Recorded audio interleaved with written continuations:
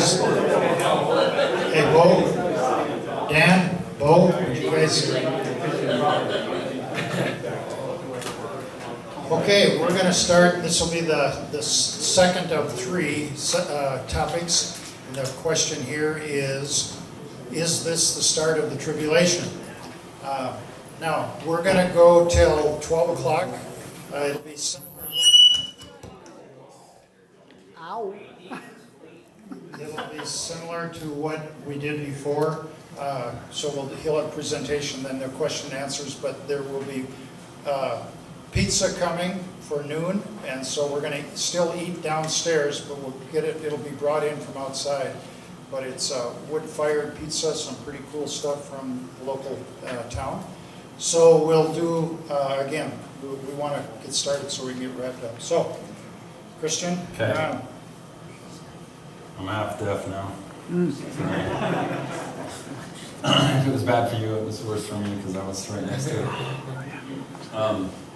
So this was a game changer. So if you've been to the Temple Mount, has anybody been to the Temple Mount? So we got some people. So this is in the very far north end of the Temple Mount, and it's a fountain. It was built by Sultan Suleiman the Magnificent, and it has this little stone decree written in Old Arabic. And anybody can go walk and take a picture of it. It's just sitting there on display. But when I was doing the temple research, I think that became something that was really significant to look at. So we'll look at this prophecy and start talking about why. So a lot of you, I'm sure, are familiar with Daniel's prophecy of 77s.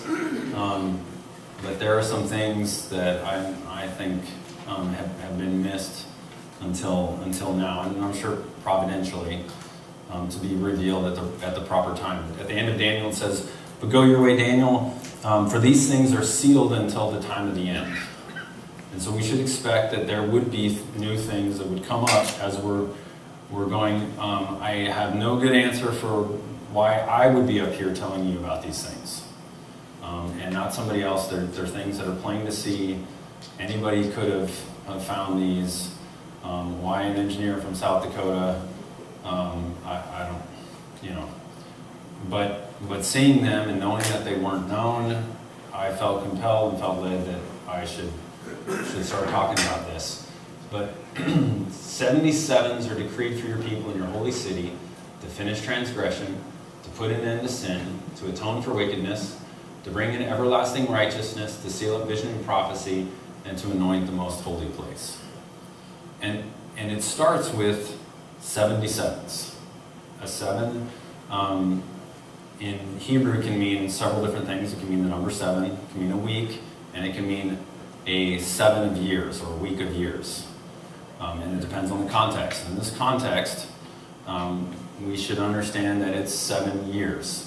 In fact, there's another place in Daniel where it says 3 sevens of days to distinguish it from the 77s that he's talking about, 77s of years. So it's 490 years. And this is commonly seen as being broken up into a separate piece. And I'm going to suggest that, no, 490 years means 490 years, but there's another answer to the riddle. But let's keep looking at the verse. So you are to know and to discern from the issuing of a decree to restore and rebuild Jerusalem until Messiah the Prince. Really, Messiah Prince, the is added in English as, assuming that there's a connection between those titles. There will be 7 weeks and 62 weeks, and it will be built again with plaza and moat, even in times of distress. And one of the things when you assume that Scripture is, written by God, every word is, not one jot or tittle will pass from the law until all these things take place. It's one of the things that Jesus said. You look and every word here is telling us something, and trying to as we try to analyze that. But there's this decree to restore and rebuild Jerusalem.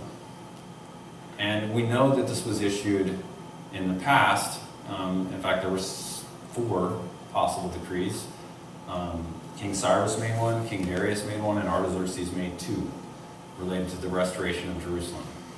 And so that creates a little bit of a puzzle or a mystery. Right? Which one of those is the right one? And so those have been debated, and in the early church, they literally debated like almost all of them. So from, say, 180 to 200 AD until today, there's still debate. People will hold different positions on which decree they think was the right one. And I'll share with you what I think it is and why. But just to be open, there's lots of people that have looked at these and tried to, but because there's differences of ideas and thoughts, the base thing is always true.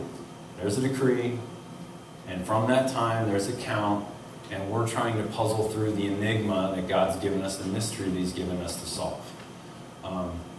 And there will be some division of 7 weeks and 62 weeks. Why not just, that's 69 together. That's 483 years. But why 7 and 62? So those are also kind of, I don't know, but I know the math of the sum, but there's some interest in why is it separated. And then a plaza and a moat. Why does he mention the plaza and the moat? Okay, but those are just things to think about. Then after the 62 weeks, the Messiah will be cut off and have nothing. And the people of the prince who is to come will destroy the city and the sanctuary, and its end will come with a flood. Even to the end there will be war, and desolations are determined. And he will make a firm covenant with the many for 1 week, but in the middle of the week he will put a stop to sacrifice and grain offering. And on the wing of abominations will come one who makes desolate, even until a complete destruction, one that is decreed, is poured out on the one who makes desolate. Some of this is also, trouble in the language of, as we translate things, when you don't perfectly understand what's being said, and it's being said in a different language, you write things, and so sometimes in prophecy they come out a little fuzzy in English, because they're trying to be true to the original text. And whenever you translate something from one language to another, you have 2 choices. Literally, you can say, to kill the lights, you could say, matar la luz, which would be to kill the lights, literally. It's a word for word. But that's not what it means. Apaga la luz is how you, which means to turn off the lights, is how you would translate that. But you have to decide which one you're going to do. You're going to literally translate what it says, or you're going to translate what it means. But you can't translate what it means if you don't perfectly understand what it means, especially in prophecy. That's a challenge. So oftentimes it's just you write what it said, and it's for us to puzzle over those and even look at the original words in Greek or Hebrew and try to make better sense of that by studying. And so in each one of these, when you have some kind of thought over what that specific word might mean, then that's a good place to dig in and look at the underlying grammar. But there's an overall context that helps us understand what it's talking about. And this first part, after 62 weeks, which is presumed to be after the 7 and 62, the Messiah will be cut off. And so that pointed to the crucifixion of Christ. And it really points to the whole ministry of Christ. In fact, in the book you'll see this Hebrew word has 4 possible meanings. And a lot of times the translators would try to discern which of those 4 is possible meanings of the Hebrew word is the right one. And as I was going through it, I'm pretty sure I make the case in the book that all 4 meanings of the word cut off were fulfilled in Christ's life and ministry and death on the cross. So you go, whoa, wait a minute. He used a word that has 4 separate meanings, and he meant all 4 of them at the same time. Yep, I think so. That's kind of a neat idea, because we tend to be really like, no, it has to mean one thing. And like, no, God can say something and it means multiple things, and He means them all. So they're all true. And sometimes we fight over, I hate to use this, but I'm going to use it. There used to be a beer commercial, and it would be, tastes great, less filling. And they would fight and argue. It was played on TV. That tells you how old I am. But it was so funny, and of course the obvious answer was both tastes great and less filling. But that's human nature, to fight over those, like, no, it's got to be this one, no, it's got to be that one. But oftentimes there's more in the text than what we realize. But from that time, then we see that the prince who is to come will destroy the city and the sanctuary. We know that Jerusalem was destroyed in 70 AD, which was 37 years, I think, after Christ was crucified. And so that creates like this possibility of a gap of time between one and then 37 years later, and then this final week. So it looks like the answer is that those 70 weeks would be divided into two pieces because of this last part, which we haven't seen, the abomination of desolation.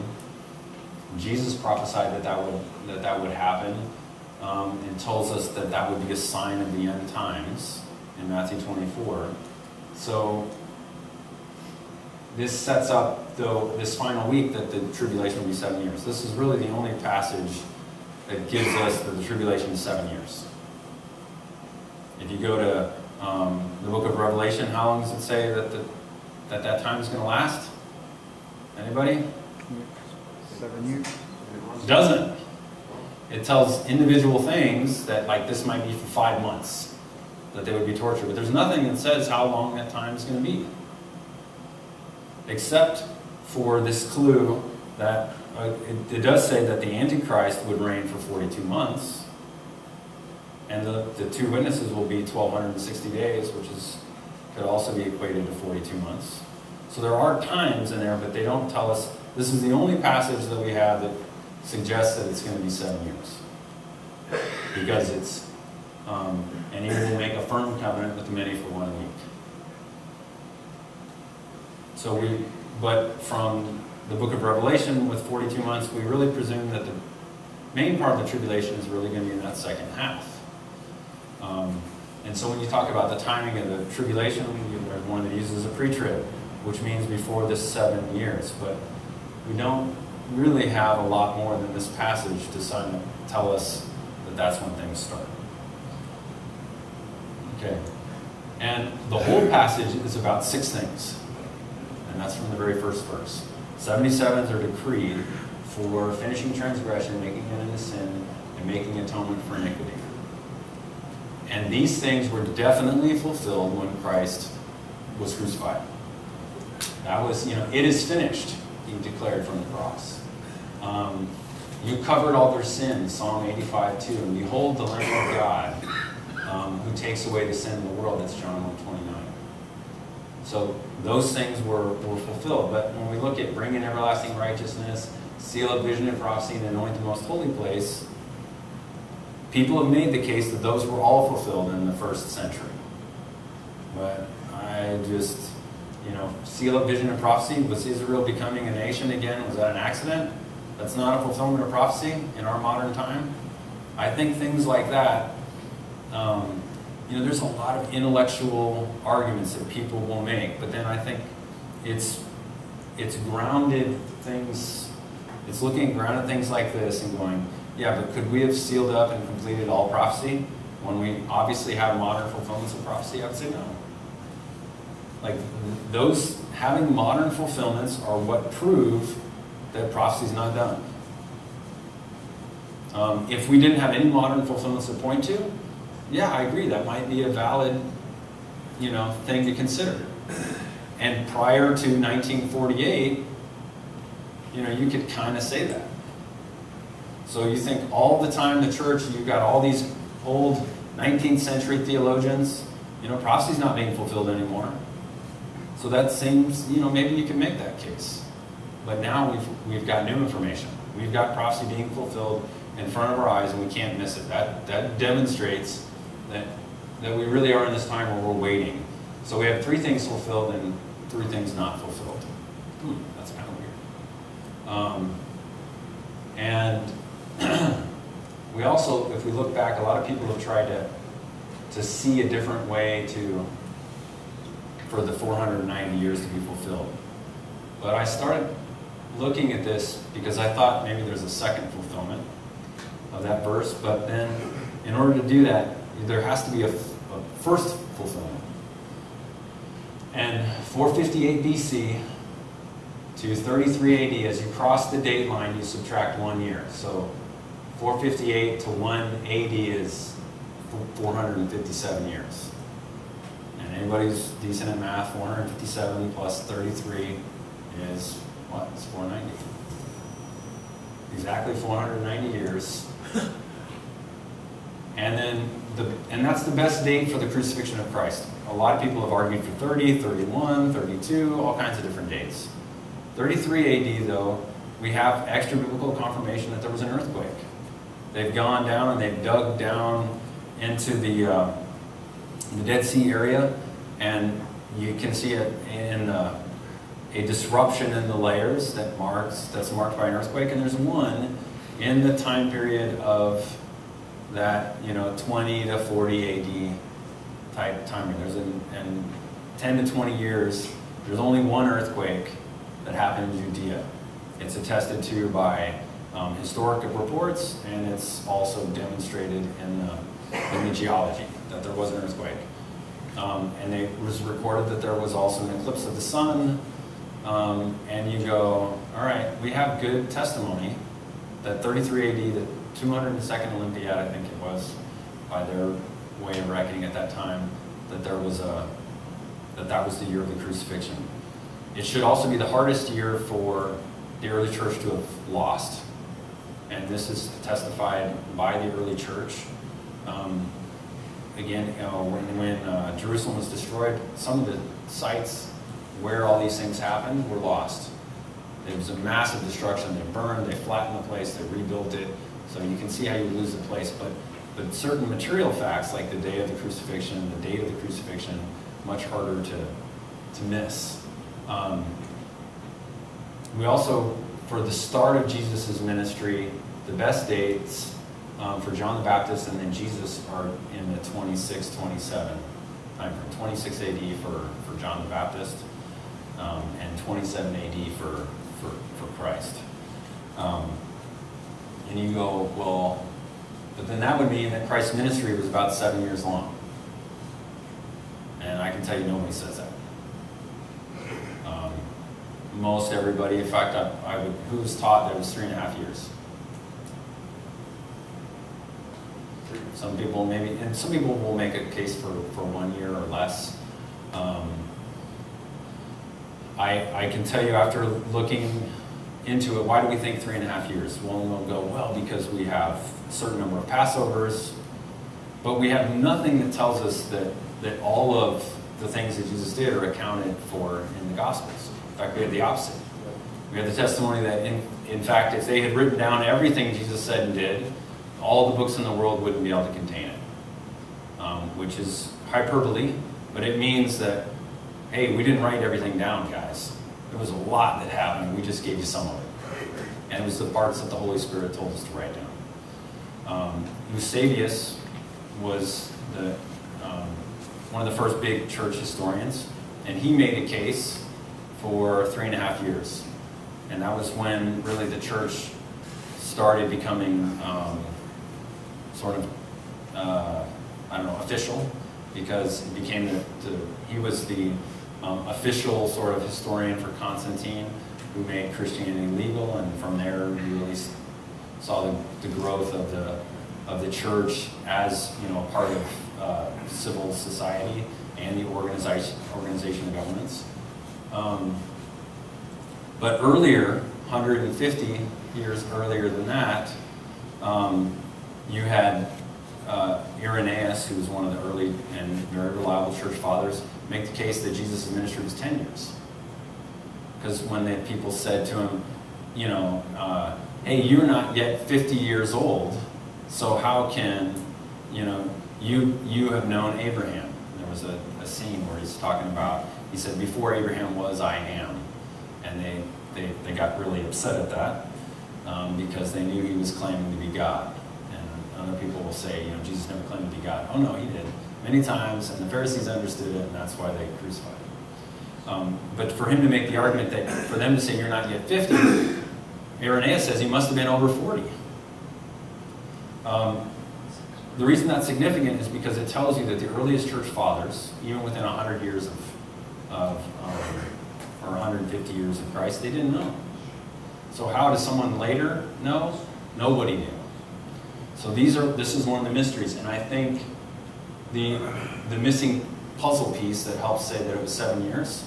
One is looking at these dates, because we know from Luke that it was in the 15th year of Tiberius Caesar. And that gives you two possibilities, 26 AD or 28 AD. But if it was 28 AD, that was the year that Tiberius, that would have pointed to that Luke was counting from the time that Tiberius Caesar became the emperor on his own, because he had this 2-year co-regency. So the question is, was Luke counting from the first time that he became co-regent, or from when he became emperor 2 years later? That's the only question. But if he had been counting from later, he would have most likely said Tiberius Caesar Augustus. Tiberius Caesar was the title that he had when he was co-regent. So I go, I think it's pretty solid for the earlier date. So we have this really great date in Scripture that's for the early date. We have a really great date for 33 AD, and it fits in the timeline of Daniel that gives us 490 years to the year. So I go, I'm going to put my confidence in the Scripture, and I'm going to call it a longer ministry, even though that's against our general church tradition. But there is no scriptural reason to deny a longer ministry. So even though that's kind of a new idea, I think it's right. Definitely from 33 AD again to 458, there's no question that's 490 years. The only other way to get a count from here is to take a shorter, a later decree, 444 BC, and to shorten the year from 365 days and a quarter to 360-day years. And this is all explained in the book, why I don't think we should use a special count of years and days in the text, and I don't want to get tangled up in that any longer. And there's also 7 weeks to, I think, the restoration of Jerusalem and the death of Nehemiah. That gives us a way to rationalize 7 and 62. But this was important to, can you really see 490 years in the first time for what I'm about to show you next? And why a gap? How did a gap come about in the first place? Why did we say, there was 483 years to Christ and then a gap of 2,000 years and we're waiting for one final 7, which is the standard idea? Here's John Walvoord. While the interpretations of the first 69 sevens is thus afforded a literal fulfillment, nothing can be found in history that provides a literal fulfillment of the last 7 or the 70th week. And it has been taken by many that this indicated a postponement of the fulfillment of the last 7 years of the prophecy to a future 7-year period preceding the second advent.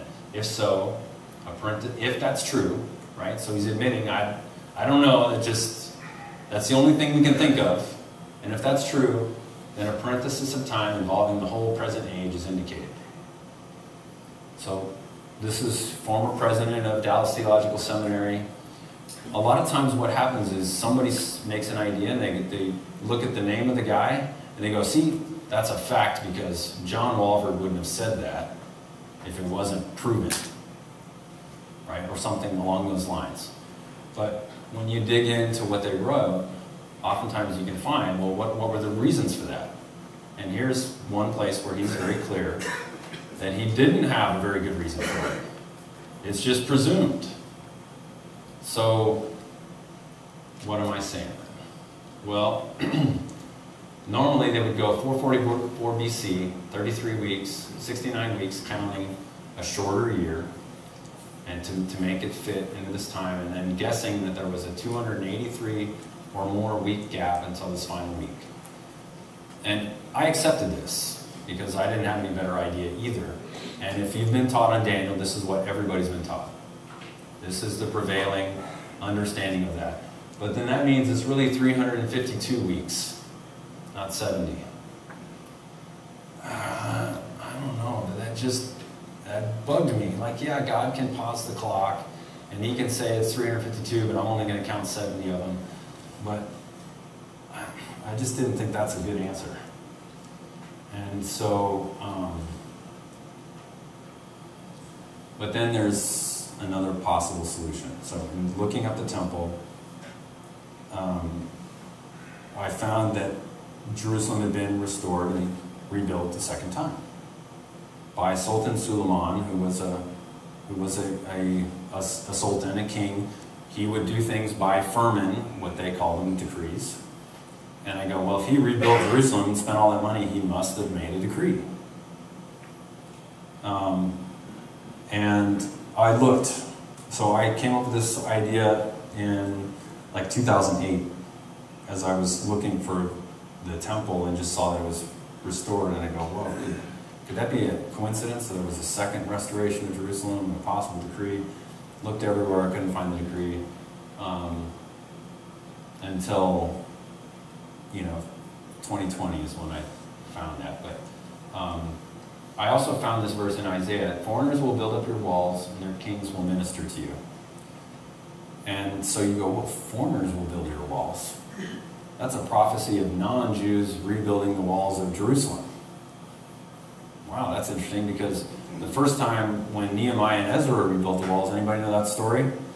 The surrounding nations wanted to help them. They said, no, you're not going to have any part with us. And when they denied them the opportunity, they were threatening to attack, and they had to rebuild the walls with the sword in one hand and tools in the other.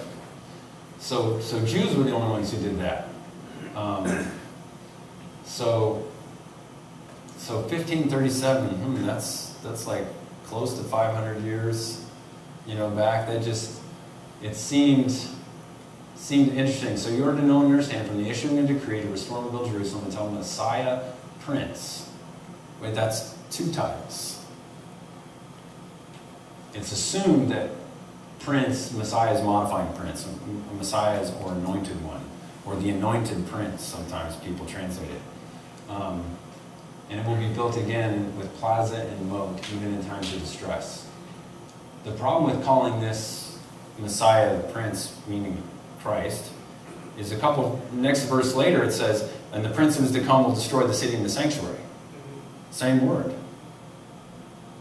So, wait, how can it be Prince is the Messiah in the previous verse, but then the next verse, the Prince is obviously the Antichrist? Or are there 7 weeks and 62 weeks until the Messiah, and 7 weeks and 62 weeks until the Antichrist? Is it a double prophecy? Especially since there must have been another decree. And then it will be built again with plaza and moat, rehob and cherutz. So rehob, sometimes you'll see streets in a trench. So this is where you really have to go to the original word. You want to know what specifically is God talking about. Is it streets or is it a trench? Is it plaza or is it streets? Is it a trench or a moat? The reason why it says streets is it's not meaning a street, it's meaning a big open area, which sometimes was the gate of the city or a wide area of the street, where it was a place people could meet. So sometimes that was done in a town square, or in the gate. They would meet in the gate, so it would be a wider area at the gate for people to come in and go out. Or Ezra calls the plaza of the Temple Mount the rehob of the temple. Same word. So rehob doesn't only mean the temple plaza, but it includes the temple plaza. And trench or moat, trench can just be a dug-out ditch. But if we're talking about restoring it, that must be a structure. So it must be more like a moat than just, they're going to restore a ditch. They're going to redig the ditch. No, I don't think that's what they're talking about. And shockingly, there is a moat in the old city. So there's a picture of it. And it's got these old stones. So you go like, yeah, but how old is that moat?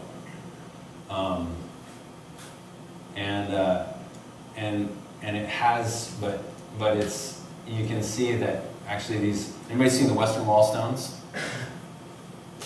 The lowest ones all have these margins on it. These stones are the size and quality and type of the Western Wall. So that's how you know this is an old in an old moat. And it has a plaque in it. The order, and so this was big. This guy made Turkish Jerusalem. He's just a guy in Turkey who wrote a book to document all of the Ottoman inscriptions in Jerusalem. He put up pictures and he put the translations. So I don't read, you know. But then it's like the order to construct this tower for the protection of the Islamic walls by the power and duration of his reign and depose the favoring idols by his force and strength, the one that did Allah especially elected to rule the neck of the kings in the world, the possessor and chain of the throne of the caliphate, sultan of sultan, son of a sultan, son of a sultan, Suleiman.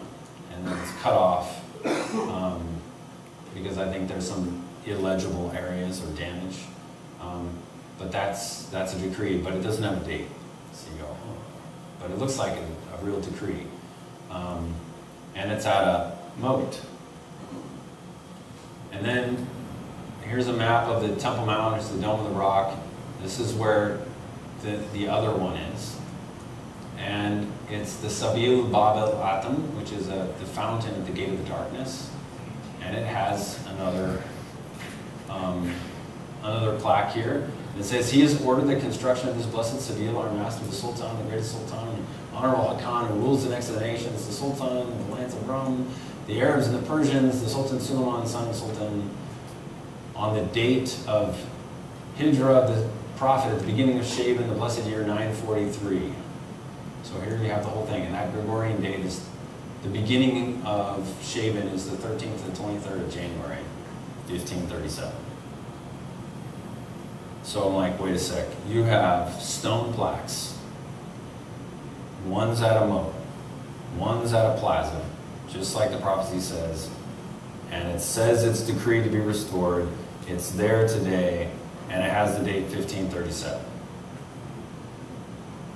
That's amazing. All right, so what's 483 plus 1537? 2020. Did anything significant happen in 2020 that might corroborate that that is not just a coincidence? So yeah, no, I think it's huge. So this is a drawing my daughter made. So this is Elena Widener, and I asked her to make something that would, you know, show this decree setting up a second countdown. So there's this big countdown, 483 years, and then that kicks off a final 7 years. So what, Daniel 9:25, 7 weeks and 62 weeks until Messiah Prince. So there's two titles. And the prince who destroys the city and the sanctuary is the next verse. So what's more likely that's, you know, that here it means Messiah and here it means Antichrist, or that maybe it is a double prophecy?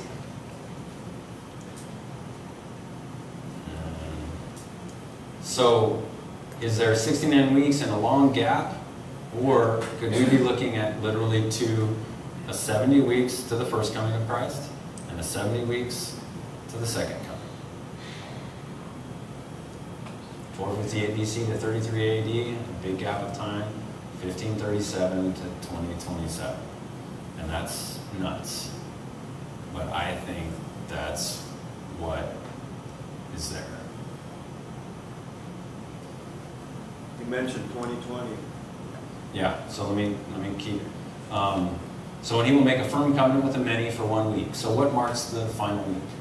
A firm covenant with the many. But in the middle of the week, he will put a stop to sacrifice and grain offering, and the wing of abomination will come on and makes it desolate. So in the middle of that time frame, there has to be some abomination of desolation on the Temple Mount. So if 2020 is the start of that, that would be maybe 2024. Probably in the spring. But he will make a firm covenant with the many. Do we have a firm covenant? Do we have a Daniel 9 peace treaty in effect? So I think we do with the Abraham Accords. So who saw this and goes, wait a sec, that's something. I mean, this has been like, that's neat, it's interesting, But why is this potentially special? Because it's called the Abraham Accord. So when he says he will confirm or make firm a covenant, that word covenant can refer, doesn't have to, but it can be a clear allusion to the Abrahamic covenant, the covenant that gives them the land. So it doesn't have to mean that, but it does mean a confirmation of the Abrahamic covenant by calling it the Abraham Accords with the Muslim nations. And before, whenever they did peace treaties, everybody, when they do peace treaties, they do it between nations. But all of a sudden, this Abraham Accords is for everybody. There's 4 nations signed on right now. There's more nations that are looking to add on to it. So you go, do we really have something that could be called a confirmation of the covenant with many nations that started in September of 2020? Yes. This meets all of the limited information that's given in the text. So it's not exhaustive. It doesn't prove, there's no way it cannot. This is the part where it goes, it's faith. If you see something that matches what's in Scripture, do we go, wow, yeah, that does fit Scripture? Or do we go, well, yeah, but that can't be it, right? Even though it meets Scripture, how can that be the right one? How can that be? But, it was like, no, this will never stand because now Biden's in office and he's going to undo all that. And he sort of tried, but guess what? It survived. And then he turned and he started embracing it. And now we're 2 years in, and they're talking about still adding more nations. Like, this thing's just getting stronger and stronger, more and more real. So, to me, every day that goes by, every time this thing just keeps getting built up more and more, it's validating that this really is the confirmation of the covenant that's marking the final week. They've never had this, an agreement like this that's with many nations. This is so weird. It's, Jordan makes a peace treaty with Israel. Turkey makes a peace treaty with Israel. Egypt makes a peace treaty with, but not all the nations make the same treaty and affirm. Even if they have different terms, they still call it the Abraham Accords. They're all wanting to put it under this umbrella. Why? Christian. Yep. It was my understanding from the text and from other Bible teachers that the one who makes the covenant or agreement is the Antichrist. Yes. Yeah. Okay. That's a good question. So is it the Antichrist that makes it? Repeat the question. Is it the Antichrist? It says he will make firm. So doesn't that mean the Antichrist has to be the one? Doesn't it mean the Antichrist has to be one of these guys? He has to be the one signing it from the cameras. Does he? Or can he be behind the scenes, even up to this present time and unknown, to be revealed at the abomination of desolation? I think, yes, the Antichrist should be involved in it, but it says what it says actually in the text. He will make firm, or he will confirm the covenant. That actually doesn't mean that he has to even be the one who starts it, I don't think. He has to affirm it. He has to make it firm. He has to strengthen it. He has to build it up. Right? He has to embrace it. But he could be one of the... and like one of the interesting things, who was instrumental to these accords that's not up here, signing, and still hasn't signed it, is Saudi Arabia. But recently, Benjamin Netanyahu is this guy right there, actually wrote, when Biden made his visit, he made a public statement, and he thanked Saudi Arabia for their role in getting the Abraham Accords passed. That's one of the first, it was always known that Saudi Arabia was behind the scenes approving it, because none of the other nations would have been able to sign on to it without their sort of tacit approval. But it was confirmed sort of publicly that they were involved. So what role might Saudi Arabia still have to play? I think they have a big role to play still. But let's say this does have to continue, right? There are things still yet that have to happen. But right now, things are happening that, at a minimum, fulfill what we're told to watch for. Yep. Do we know kind of an idea where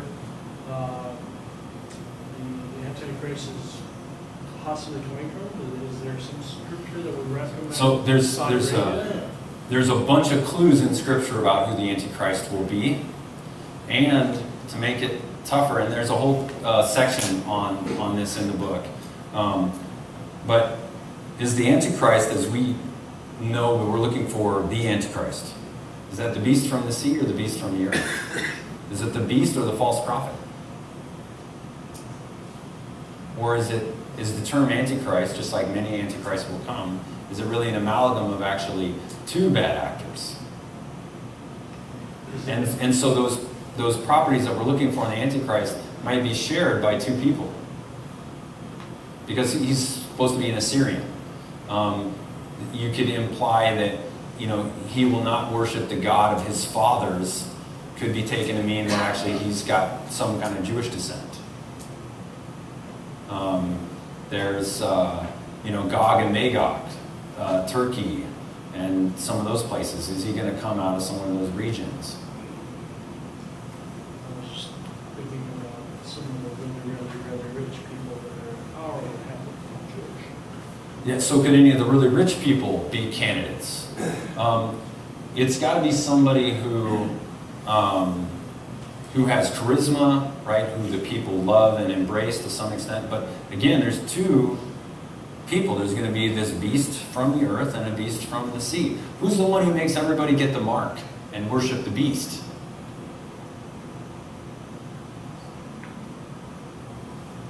Does anybody remember? The beast from the sea, or the false prophet. It's the false prophet who makes them get the mark. So wait, I thought the Antichrist makes people get the mark. So is it the false prophet that's really who we think of the? Are they both really? Who's behind them both? Right? It's Satan. So Satan is driving both those, the beast and the false prophet. But there are things that we're like set up to look for, and the more specifically we think we know who the Antichrist is, the more we might be looking over here when he's really over there. Right? So this is a time where, whoa, no, wait a sec, we've got to keep eyes wide open. I don't think it's going to be easy to identify the Antichrist until he sets himself up in the temple of God and declares himself to be God. And even that may not be as obvious as we think it's going to be. That might be something that, we go, look, there it is, but the rest of the world may not really see it that way. It might be more subtle in the way it acts out, but we know where to look.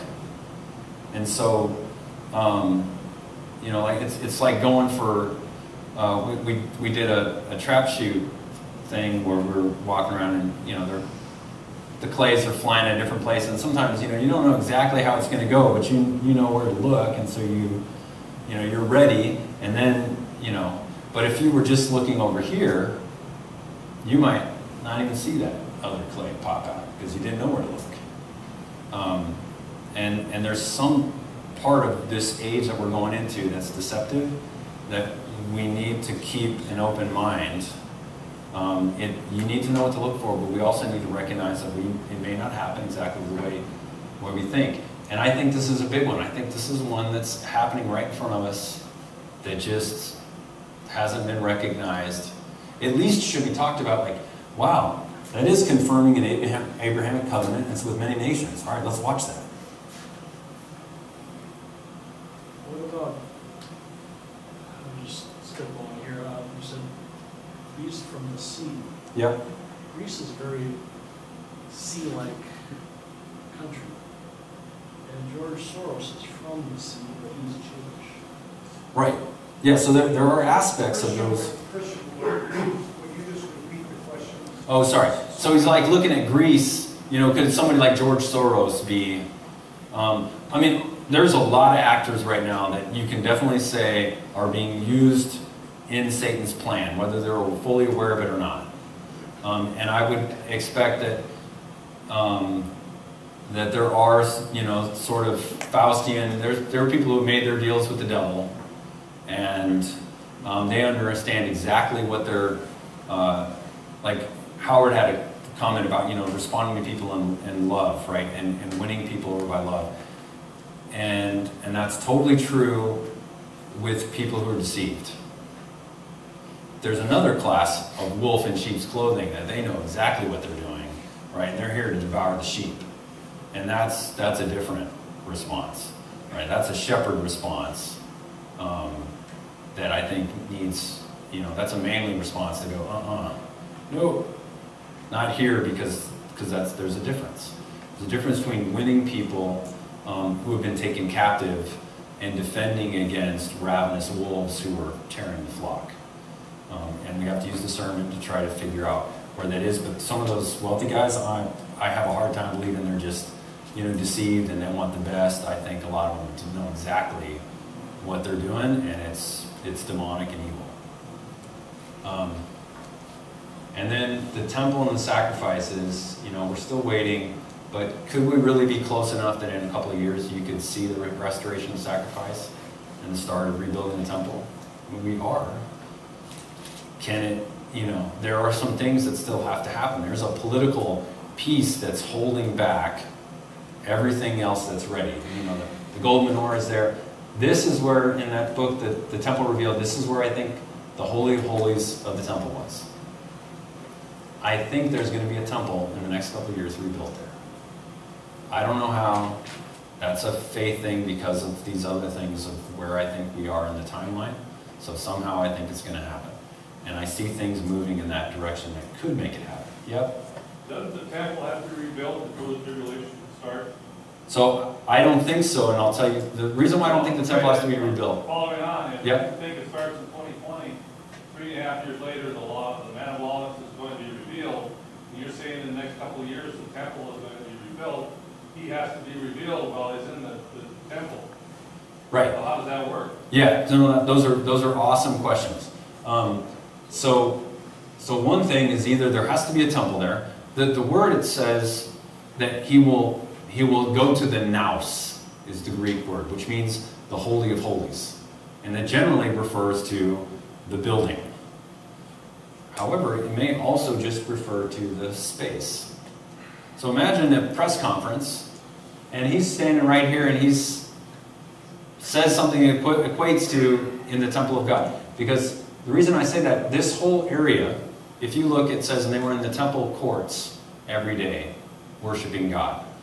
This whole place was called, in the New Testament scripture, was called the temple. That whole area was called that. It says he was in the portico of Solomon. They were in the temple.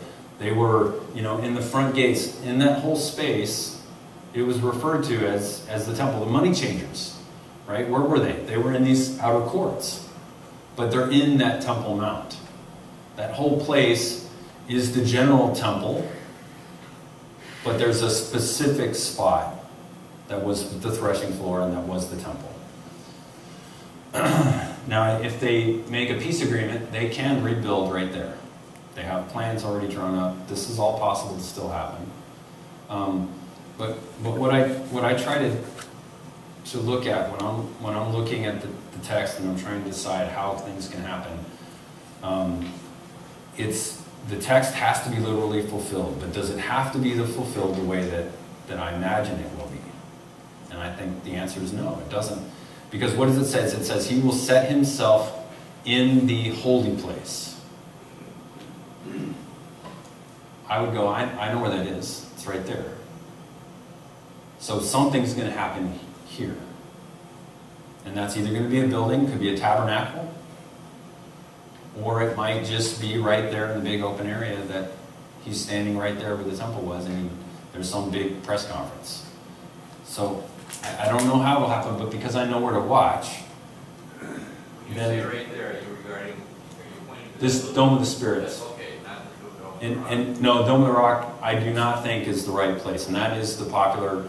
All scholars generally agree that that's the spot.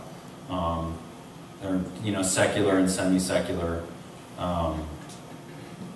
as well as even some Christians view that as the right spot, and most of the rabbis do. Not all the rabbis. Some of them, and I've had Jewish people interact with me, and they also know that that's a special place, but it has to win the debate more broadly. But first, they have to have permission, and if they get permission, they will make a bona fide, dig. The reason why it's a mystery is nobody's been allowed to dig. What I've made a case for in the book is that there are 2 landmarks that are visible, this threshing floor, this flat rock, bedrock stone. It's about 10 feet in diameter. It's this big, giant, flat piece of bedrock. It's you know, it's not giant, but it's pretty big. And you go, how did that get there? How did that whole platform get leveled to one piece of bedrock right there? And only one way. Only one way did you get this whole giant platform leveled to that bedrock. If you were building that as a platform floor, and you found a big flat area of bedrock, and you go, oh, I'm going to build a big platform here. This is my datum reference. And I'm going to set all my lines, and I intentionally build the entire floor level to this piece of bedrock. Because I can't move the bedrock. So they had to have used that bedrock as a reference to build the entire platform. Which of course means the bedrock was there before the platform. So is that like a cornerstone? So this, I think in here, it was used as a cornerstone for the Temple of Jupiter that Hadrian made. The first person to build on this Temple Mount any serious structure besides the buildings and huts and structures that the Roman 10th Legion built was Hadrian. And he would have had to clear an area and build a platform for that temple. And that temple was then later destroyed, probably by Emperor Constantine. But we know historically that it was built. And it has, that rock in there has this 90-degree cutout. And it's spaced like as if a cornerstone for a building. And in those days, in ancient times, when you build a big building out of stone, you always set it on either a giant cornerstone or bedrock as your reference point so that you could build the rest of it out and have an immovable reference. So it makes, and then a building that was used that as a cornerstone would have centered perfectly in the overall platform and makes a lot of sense. And I sort of explain that in the book too. They've also practiced sacrifices. They've got a red heifer, so there's only 2 ways for them to start sacrifice. There's only one sacrifice that the Jews can do in an unclean state. Does anybody know what that is? It's a Passover sacrifice. The Passover sacrifice in the Torah, they're told even if they're unclean, that they can make that sacrifice. That was one, and so that gives them one sacrifice they can definitely start. The only other sacrifices that they can do are if they've have their ashes of the red heifer and they've been purified. So there's two big events. They're either going to do the red heifer sacrifice or they're going to do a Passover sacrifice. This past year, anybody know there was a reward of 10,000 shekels if they could successfully sacrifice a lamb on the Temple Mount. And there were some people who were arrested trying to do it. So it didn't happen. But they've been doing practice Passover sacrifices for the last more than 10 years. So they're ready. They can start. And when they rebuilt the temple the first time, they started the sacrifice and then rebuilt the temple. So these things can happen. They just were waiting for that, okay, yep, it just happened. And those are things that need to be in place and they need to be watched for. So, but because of these other things that have happened, I'm pretty confident that we'll see them. And if these do happen, you'll know, right? So the whole thing about this book is this setting up a scenario. It's saying that we've been told to watch for things and it's still a ways off, but everything we can see right now looks like what we're expecting. And as that continues to get closer, I think it's going to continue to look more and more and fulfill more and more of these things. We're going to see that if it starts to show that it's different, right? Well, then we'll know, oops, yep, it looked like it, but now we see that it's not. Getting that red heifer, that was done down in Texas, wasn't it? So there's candidates for red heifers in Israel and in the United States. There is none that I know of yet that they've said, yea, verily, this is it. They're holding, that might still be yet this year, or it might be next year, or it might be you know, a long time from now. But I suspect that that's going to pop out soon too.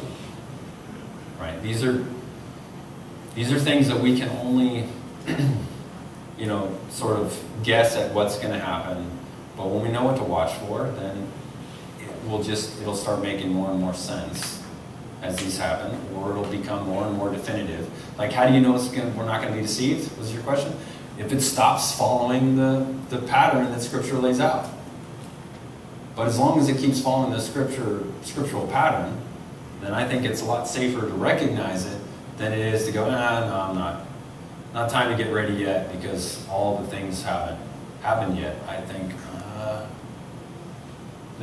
they are happening, so let's keep watching, but you know what to watch for. Do we have the Ark of the Covenant yet? So I don't know that they need the Ark of the Covenant. The Ark of the Covenant would move the people. So a lot of people have thought maybe they're going to find the Ark and that will create the emotional spirit that will inspire the people to do something. But they didn't have the Ark in the Second Temple. So, I mean, clearly they don't have to have it for them to restart all these things. And this location is open, so. So have you met any of the Jewish rabbis and so forth that are part of that instance? The Temple Institute. I've contacted them. Tough, right? For a Christian to, you know, an engineer that's going to try to tell them something new about the temple, I got to tell you, it's like, you know, it's almost like an insult for me to even try to suggest that I have new information they haven't considered. But I still have sent it to people, and I've got some good response, but not from the key leaders. What I was kind of hoping is that it would filter in with a few people, and that they would then present, you know, and then it would sort of catch on. But that has to be a move of the Holy Spirit, right? God has to, and I'm just trusting that if you know, if God wanted me to have any part of that, that He would be the one who moved the mountain, and I just have to provide the loaves and fish. And this institute, those people are convinced that that you're talking about, Not not the city of David. No, the city of David is only a Christian thing. No serious. Has anybody heard the city of David and felt that was a compelling? Is that a new idea to anybody, that it was the city of David where the Ark and the temple were located? Wasn't that Joel Rosenberg? Isn't he Joel Rosenberg. It was Bob Cornuke. Joel Richardson, he doesn't take a stance on the temple. Although I've talked to him about it, and I think he would say, yeah, no, I think he would support me on what I'm saying. But he definitely wouldn't go for the city of David. Scripture itself rules out the city of David because it says they brought the tabernacle was in the city of David, and they brought up the ark out of the city of David. And where did they put it? In the temple, up on Mount Moriah. And there's a bunch of reasons why it could have been. David already owned all the city of David because he conquered it. So he bought the threshing floor of Aruna, and there's two prices that he paid. I think it's 50 shekels of silver and 600 shekels of gold. And at a 10-to-1 valuation of gold to silver, that's more or less kind of a decent historical guide. It's orders of magnitude more land. So he bought a huge area for 600 shekels of gold.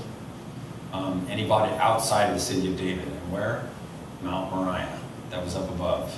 And that's where it says also that the threshing floor was. You don't thresh inside the city. You thresh outside where you've got your fields and also where you have a place to carry away the chaff. So the Temple Mount's definitely right. People have tried to argue that it was the Romans built the Temple Mount, and because it's the right sort of area size for a legion to camp. And the 10th Legion did camp there, but not until after its destruction. And in the construction of the Temple Mount itself, the volume that was encapsulated to build that whole area up, because it was a mountainside and they had to build retaining walls and level all that area. the volume they added, I estimate, is actually larger than the Great Pyramid of Giza. So the Temple Mount is a huge mass. I mean, there's stones in there 40 feet long, 10 feet tall, and 6 to 8 feet deep. It's an amazing, massive engineering work. Some Roman soldiers who were bored or, you know, in between battles built something like that. It's just impossible. But this is the book that I wrote. This actually is standing in front of the Dome of the Spirits, and it's looking towards the Golden Gate. That's the Golden Gate right here. The Golden Gate was in a direct line with the temple. And so I make the case that you have this landmark from the temple, the Golden Gates, in that wall. And you have this flat piece of bedrock. They're perfectly in line. And someone will go, oh, there's a straight line. There's always a straight line between 2 points. But it's a straight line that's also parallel to the northern line and perpendicular to the gate. So that's not an accident. The probability of that happening by accident is like 0.07%. So there's a 99.93% chance that that alignment is on purpose. And with 2 landmarks, you actually have a position and an orientation. So you have a fixed location with landmarks that haven't moved. So to me, that makes the temple location super simple. Isn't that a cross then? Doesn't that make a cross? You get perpendicular? Well, if you had another line that you drove through right there, or if you called it a cross through that wall. Yeah. Christian, just talk a little bit about, this is kind of a side, but the historical significance of the Temple Mount itself. What else happened up there? Like Abraham? Oh.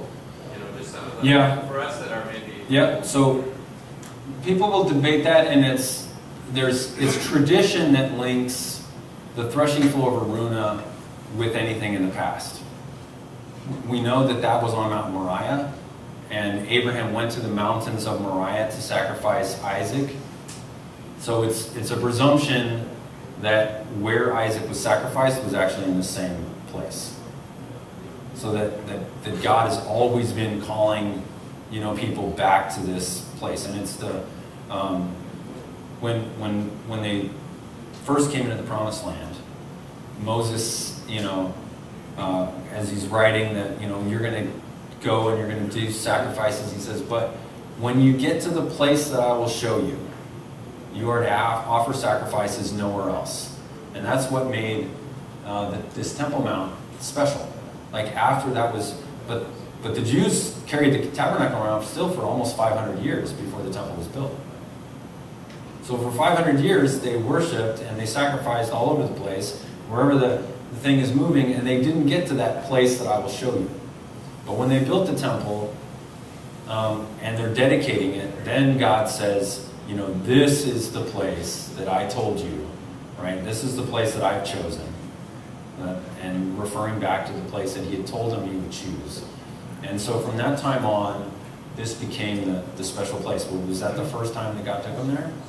Doesn't seem like it. It seems like that's also where he took Abraham 1,000 years before that. Because Abraham's 2000 BC. The temple's 1000 BC, roughly. It's like 930 something, I think. But anyway, it's roughly, and Abraham's also 1800. But it's roughly 1,000 years difference. So 1,000 years before that, I'm sure there was no evidence of Abraham's altar, right, still left on the place that was now the threshing floor. But is it likely that God took him back to the same place? I think so.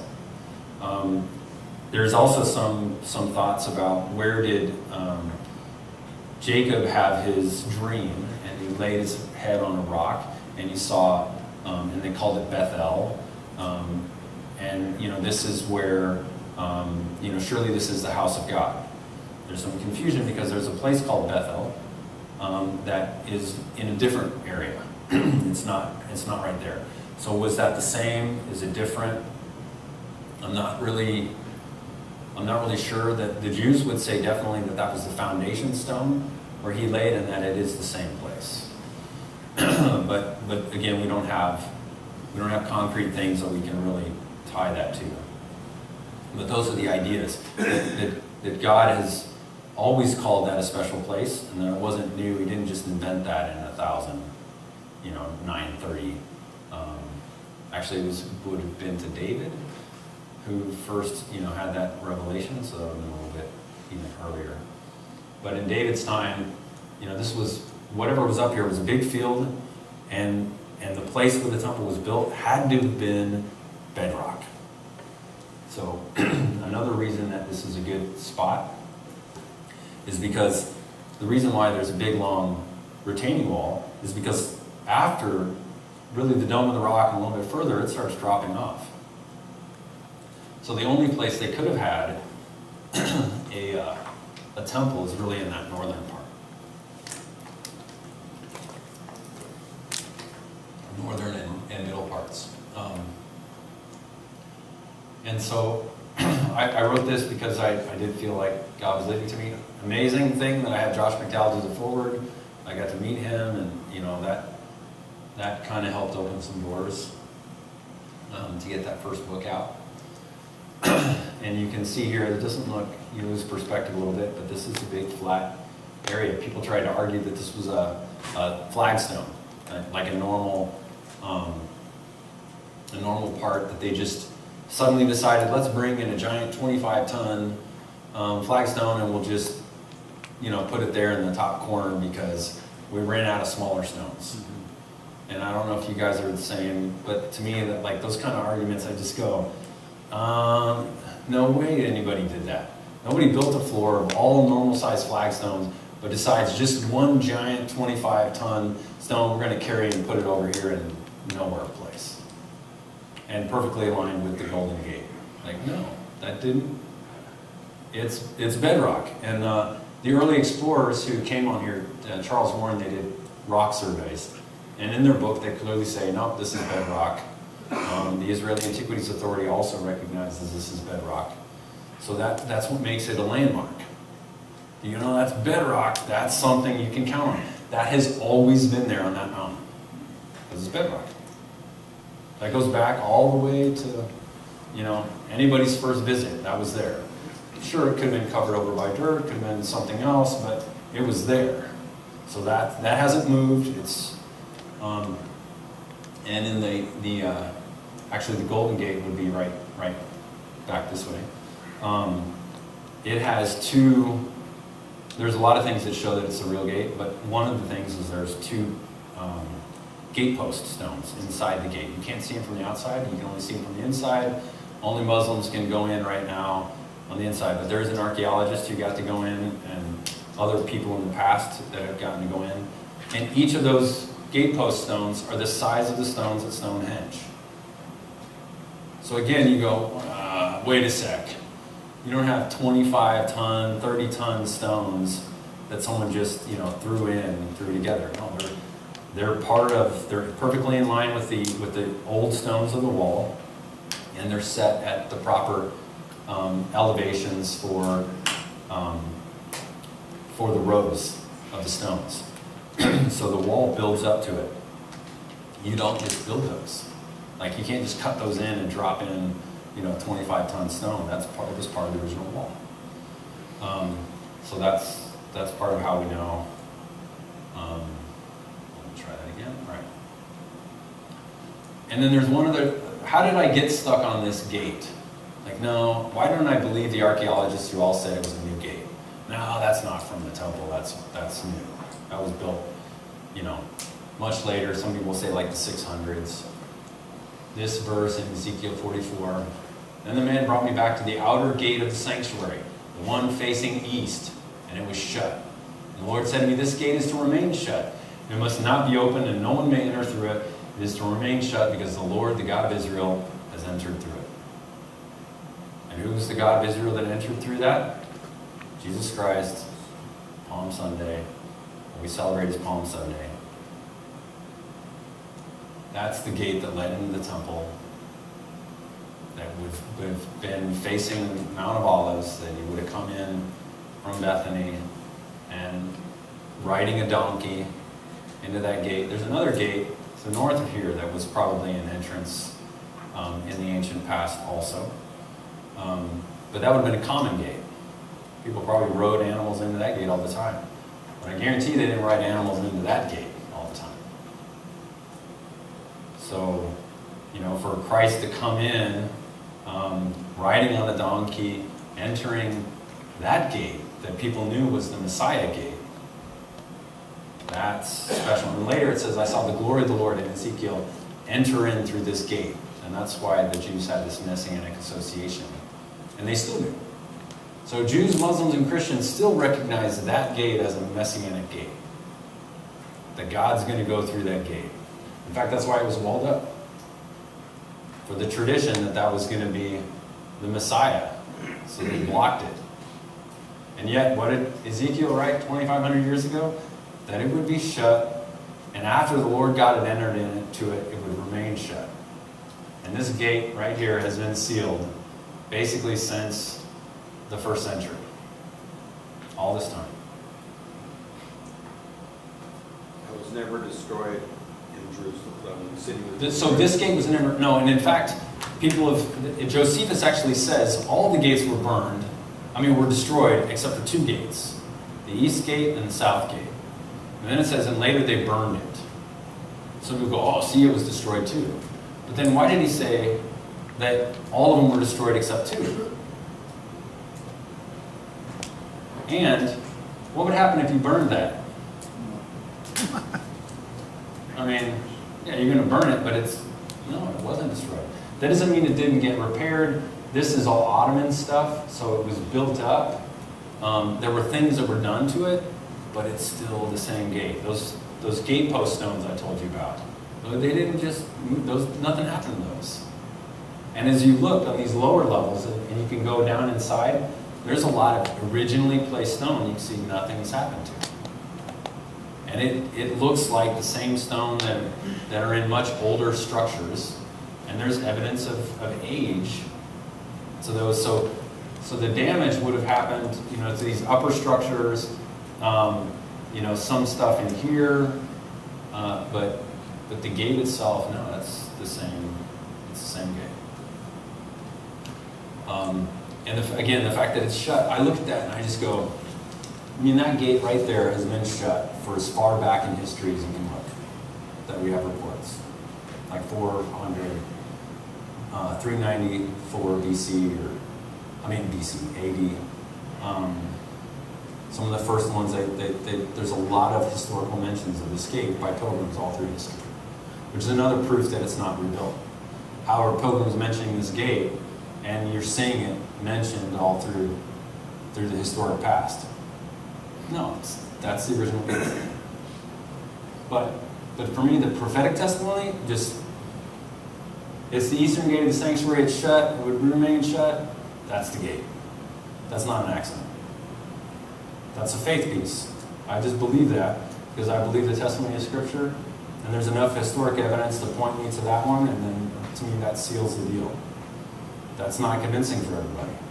It's convincing for me, especially when you add on the other things. So those pieces started, as I was finding all these things, they just started increasing my confidence in Scripture, and I think they'll increase your confidence in Scripture too. The more you see specific verses and you tie them to a historic fact and you go, okay, yeah, that's got to be a fulfillment. So here's the alignment issue. So this is a rectangle. So these are parallel sides, and that's perpendicular. So it's perfectly lined up. That's incredibly unlikely to have happened by accident. But if this is bedrock, so I know that didn't move. That means the position of this gate was purposely placed. And you think that they just by accident lined it up right there. I don't think so. I think, that's something. The other thing interesting is that we know the temple was a 500 cubit square. And this is basically 250 cubits, that northern boundary. So that gives you a 500 cubit square that would have been the ancient space for the temple. So I'm positive that's that's the right spot. And not everybody else is, but that's, the evidence for that is the first one. Who built up the rest of the flatness around that area? So here's bedrock. Oh no, actually there's bedrock I think right. No, it must be somewhere right in here. Now I'd have to walk it, and I haven't been up there that many times. But right around here is bedrock. That's bedrock, and that's bedrock. So this is all the, and then it falls away. I forget what the contour maps are, but this starts falling away. So this wall was built up and filled in a little bit, not a lot, but that gate walks in and there's steps that come up to this level. So it's the height of the gate. From here, this would have been an entrance, and then you go in, there's a room that goes back here, and then there's steps that go up. And all those steps also match sort of the descriptions of the temple. They describe how many steps they had actually climbed as you come in those gates and go up in the Talmud and the Mishnah. So there's some records that also corroborate that design. And the gate had to be low so that they could see over it. And so it says, and when you go, that gate, the top of it, let's see. Oh, that's what I want to read. So here you're standing on that platform. That's the very top, right there. It's hidden behind the letters. There's a little structure right there. That's the top of the gate. So here, on this level, the temple would have been up a little bit from, I mean, you have the floor, but I guess that's about the level. So you can see, this is the Mount of Olives. Right there, they believe that they would sacrifice the red heifer, and they would be able to see into the temple, and they had like an eye communication thing as part of the ceremony, that they could see and signal each other. And so from here, the gate's not tall, so you can see over it, and you can see the mountain, which also match sort of the historic descriptions of what happened on the temple. So it's in the right place, but this is a really steep hill. And so once upon a time, there would have been some walkway or something to get up that gate. That's been since destroyed, but there's evidence that it was down there. And there's the 99.93% chance against that alignment.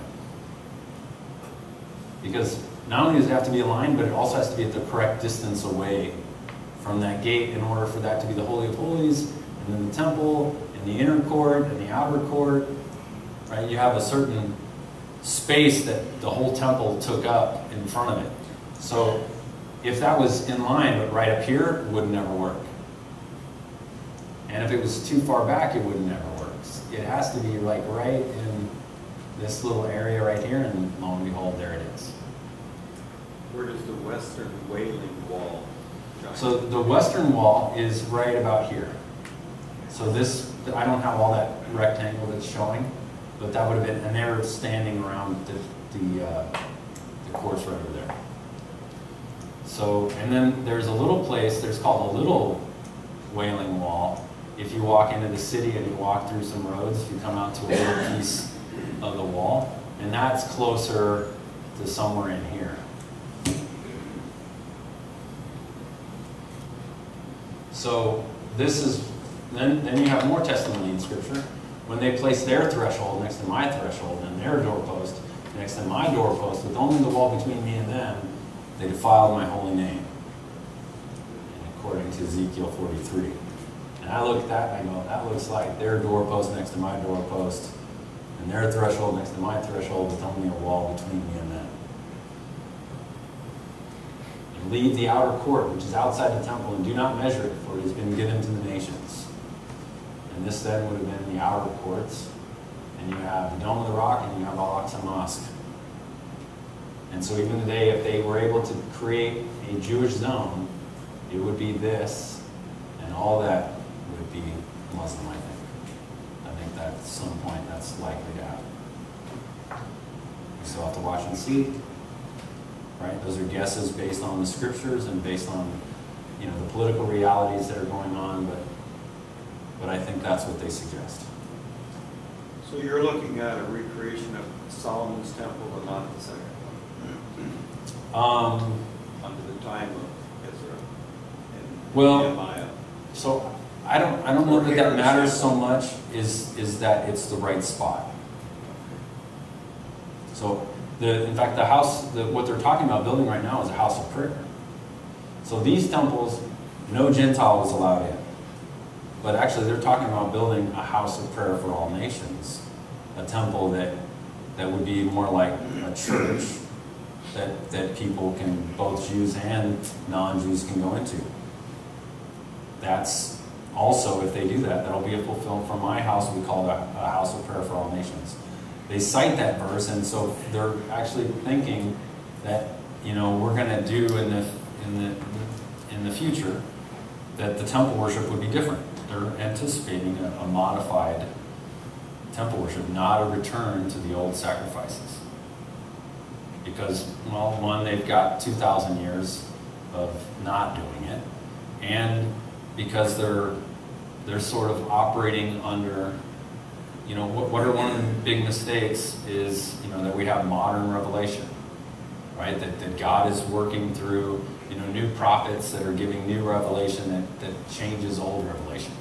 And that's, you know, the Mormon church, you know, their doctrine of covenants and their prophets, but it's also things like the Jews with their rabbis, you know, giving, and, you know, new inspiration. And they're looking for the Messiah to give them new inspiration. You have a question? Yeah, is there an attempt right now in, I think it's Bahrain, or else it's UAE, of that exact Yes. ecumenical type of... Absolutely. There's an ecumenical where they want to put a mosque, a synagogue, and a church right next to each other. And is that a model for what they're going to do later right here?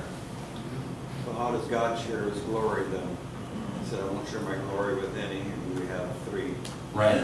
So I think that this is the answer for that. And also remembering these are temporary things, right? So that ultimately, of course, God will not tolerate any of that. But is there a time that has been designated, you know, to leave out the outer court because it has been given to the nations? I think so. I mean, right now it's been given to the nations. So honestly, it's already true. Because this has been, if this is correct, that this is the right spot, this has already been given to the nations. And there's another verse here, I don't think I have it in here, but do you know that it says, but in the same 43 or 44 of Ezekiel, but among your other things, you know, you did not take charge of my holy things, but you put foreigners in charge of my sanctuary. Like what? Wait, God accused the Jews of putting foreigners in charge of his sanctuary? And who runs the Temple Mount today? The Muslim Islamic Waqf of Jordan. Fulfilled in our times. 1967, 10 days after they recovered the temple, Moshe Dayan made the sort of unilateral ruling that we were going to give the Temple Mount back to the Jordanians who had just invaded and tried to wipe them out. Unthinkable. But it's exactly what Scripture said. Someone might even want to look that up if they find it. They can read it. It's among, I think it's, maybe it's 44, but among other things, you have put others in charge of my sanctuary. Amazing. Like, gives me chills to see things that are written in Scripture 2,500 years ago and to think about 2,500-year-old prophecies happened in our days. I wasn't born yet. I was born in 73, so 67 is just a little before me. But I consider that my days. If it's, you know, if it's this present generation, that's amazing. 44 verse 7. Verse 7, you want to read it? Did anybody got the mic? You have brought uncircumcised foreigners into my sanctuary, people who have no heart for God. In this way you defiled my temple, even as you offered me my food, the fat and blood sacrifices. In addition to all your other detestable sins, you have broken my covenant. There must be another little You put foreigners in charge of my sanctuary, something like that. It's right around there. And those are the lists of other things that, you know, people uncircumcised and lips, that's what's happening. Yeah, absolutely. Right now, anybody is allowed up there. People are, that place where the temple, there's cigarette butts, you know, there's trash that gets thrown down, the place isn't really taken care of. Anybody else see what I was? What's that? 44:8. The next verse? Is that what you read? I read No. 7, but 8 is similar. Yeah, what does it say in 8? Verse 8, instead of safeguarding my sacred rituals, you have hired foreigners to take charge of my sanctuary. There you go. Like what? Why would the Jews let the Muslims take care of the sanctuary, that the holiest place, the only place they know that God said, this is the place for the soles of my feet and for my throne. This is the place where I'm going to do my house. They know it's special. You gave it over to them. And they often are digging, they're destroying evidence all the time. There's a famous, anybody heard of the Temple Mount Sifting Project? They did major excavations on the Temple Mount, totally legal. Dump truckloads of dirt and they just threw it out. And then some people went and said, hey, wait a sec, we know where that came from. Let's go sift the dirt. And they're finding all kinds of archaeological evidence showing that this was indeed the temple area and things from that time. But they've lost now the provenance that they would have had if they had excavated it and had levels and, you know, they knew exactly. But still, it shows that that is indeed the right place. Okay, so the other thing that would have to happen, though, is what about the seals? And, because you have a couple, but is there anything that would say that we could still be still in that time? So then I saw the Lamb broke one of the 7 seals, and I heard one of the 4 living creatures saying with a voice as thunder, come. And I looked, and behold, a white horse, and he who sat on it had a bow, and a crown was given to him, and he went out conquering and to conquer.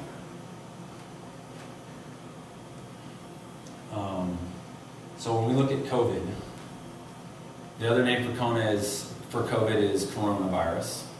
And corona means crown. Weird.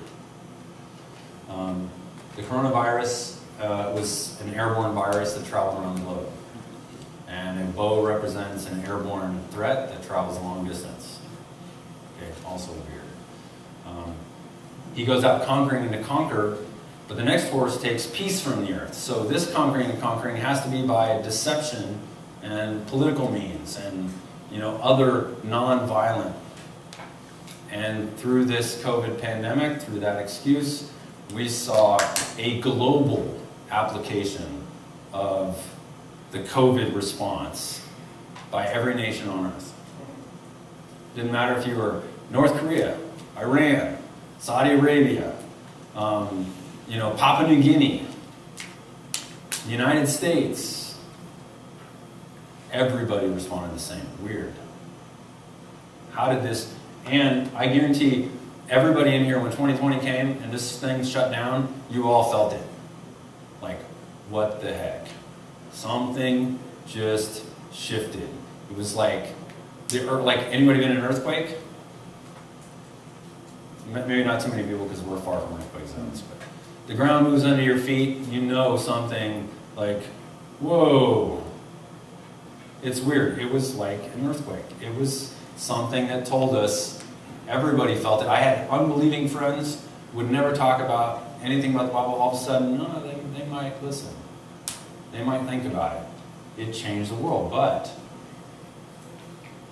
we're starting to get used to that. Everything, we can get used to everything. Doesn't matter what it is, we can recalibrate, and then it starts to feel, and even though the water's moving gradually towards boiling, we still, you know, oh, well, I guess it's not too bad. And we can get used to it. But But this kind of fits. Doesn't prove it, right? But it's not at odds with it. And then what's the next one? Red horse. Another horse, a red horse. Another and a red horse. Went out, and to him who sat on it, it was granted to take peace from the earth, and that men would slay one another, and a great sword was given to him. So, have we seen anything that now is looking like an increase in violence, the possibility of World War III, increased murder rates, increased violence, protests at every level? And are we looking for it to potentially still continue to get worse? Yeah, I think so. Is it global, or is it just here? No, it's global. Almost every nation in the world is encountering this kind of increase of, because it happened in the whole world, right? The pandemic happened in the whole world. All the stressors that we're feeling, the things, the messages that we're hearing, being transmitted globally. So there's good reason to see global protests in 110 countries, 26 major conflicts, and as you heard from Howard, Howard called it. World War III. We're not there. Some people think we're already there. When Poland was invaded by Germany, it wasn't till 8 months later that the war expanded beyond Poland. For 8 months, it looked like it was just Germany and Poland. So we could also have a time period before it expands beyond Ukraine. And maybe it won't. But from right now, it's still a real, genuine possibility that Putin's not going to stop. He's going to continue, and that was, again, Howard's assessment, although I doubt he would see this as the red horse, right? But he's just objectively looking at what's going on and going, yeah, those are real threats. That could actually happen. And if none of this comes to, again, I'll have to go, well, yeah, it looked like it at first, but then it didn't materialize. But I think that's where it's heading. What's the next horse? The black horse. And I looked, and behold, the black horse, and he sat on, had a pair of scales in his hand, and I heard something like a voice in the center of the four living creatures saying, a quart of wheat for a denarius, and 3 quarts of barley for a denarius, and do not damage the oil and the wine. Food will cost close to what, food or even just living will cost about what an average worker made in a day. That's inflation. It also implies scarcity and famine.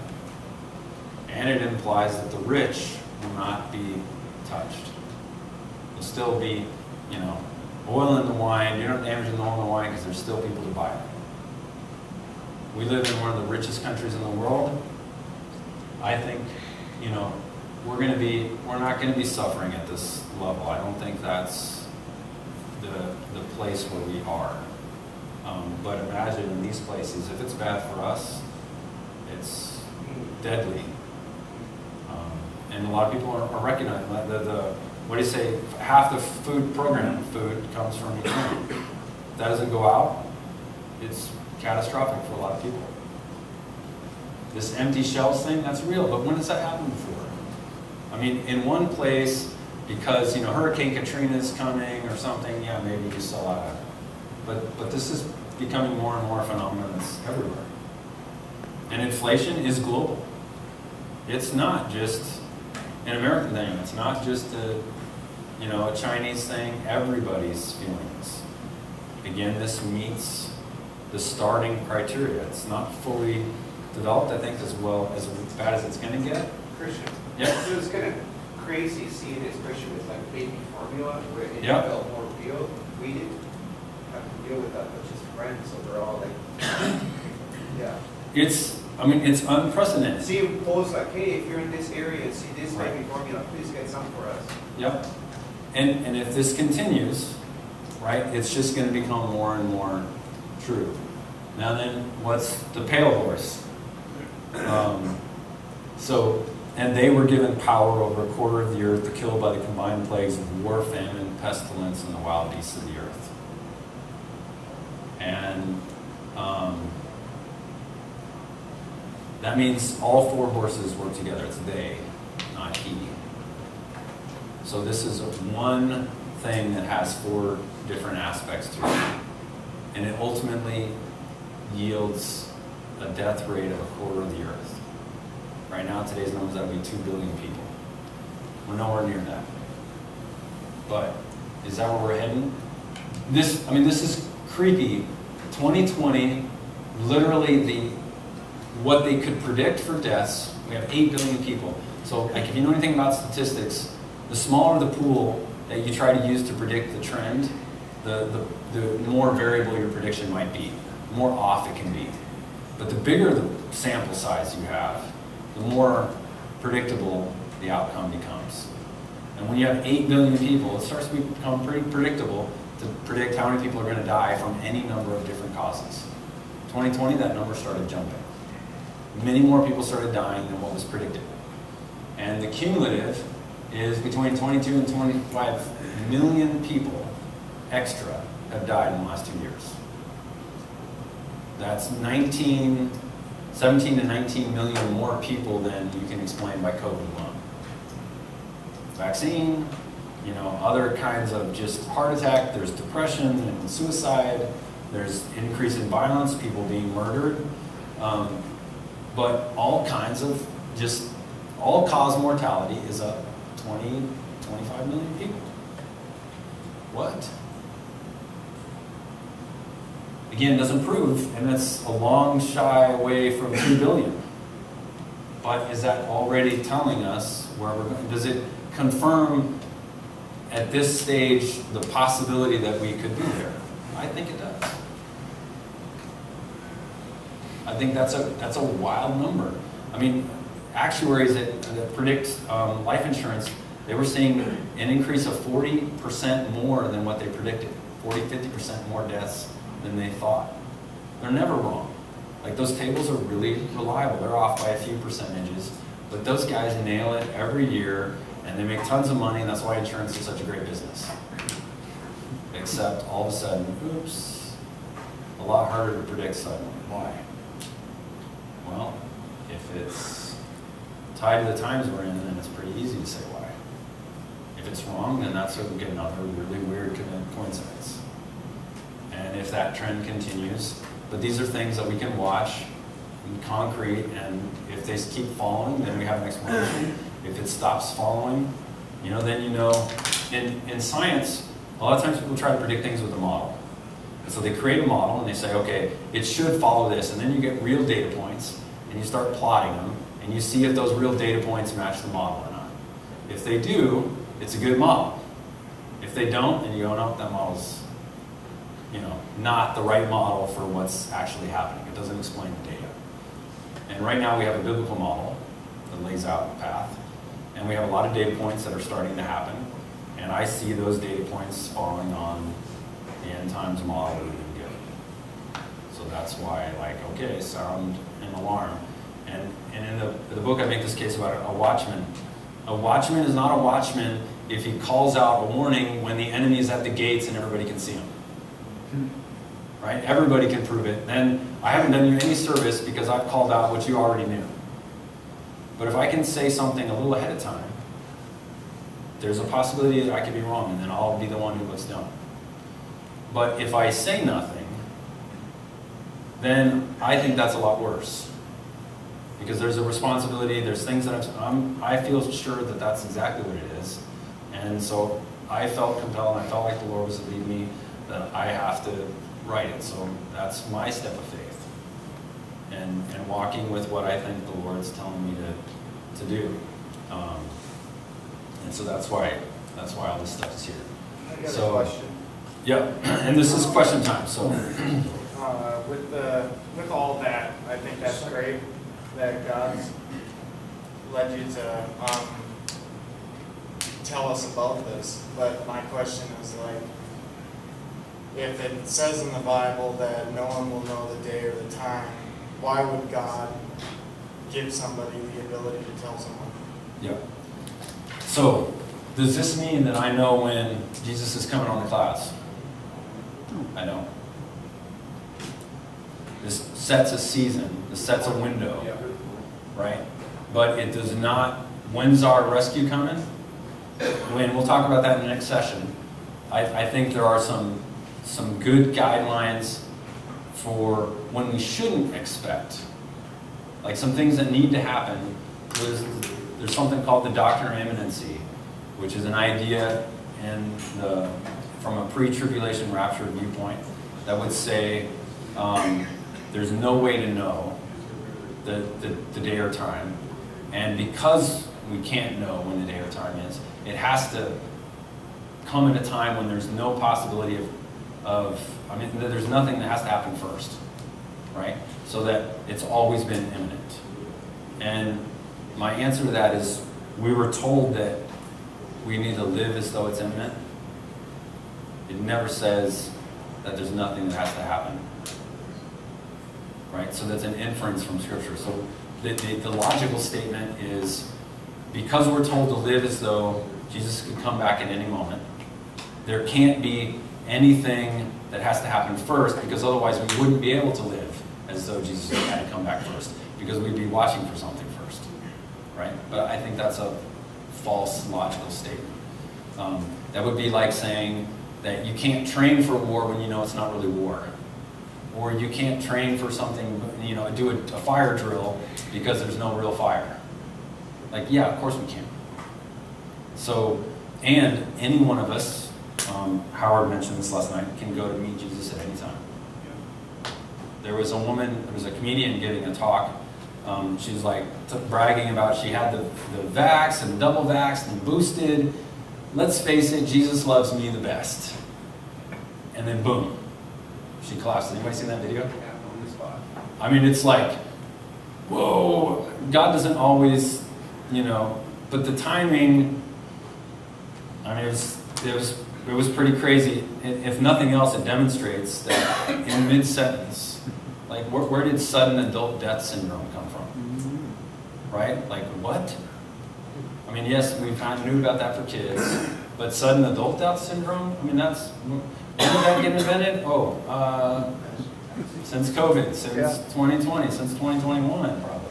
Since we rolled out a big, massive vaccine program that was largely untested. Manipulate the DNA. And start messing with people's DNA. Yeah, it's a bad. I have no, for whether somebody got vaxxed or didn't get vaxxed, you've got to follow your conscience and you have to trust God. But I've come to conclude that it is a massive fraud that's been perpetrated. The data is bad. They've messed with the data. It's not very safe. It's already, VAERS shows it as the most unsafe vaccine by orders of magnitude that's ever been foisted on people. And so I don't think it's a good or effective vaccine. But, Follow the money. Yeah, follow the money, but we've got to, everybody's got to do what they can. And if I've got friends who took it, and they just have to trust God and they're fine. And so lots of people have taken it and they're fine, and that's great. So we'll trust the Lord for all the things that are kind of out of our control. So people couldn't continue to work without getting it, right? So there were all kinds of things that forced people into tough spots. And I think that's another place, love, grace. So I don't have, I won't take it. My family hasn't taken it, but many good friends that do. No. Just say no. But yeah, I would recommend not, because the science is bad for it. And there's plenty of doctors, even the guy who came up with it, saying, this isn't what it's for. We're actually right now we're going to stop. We'll do more questions later this afternoon.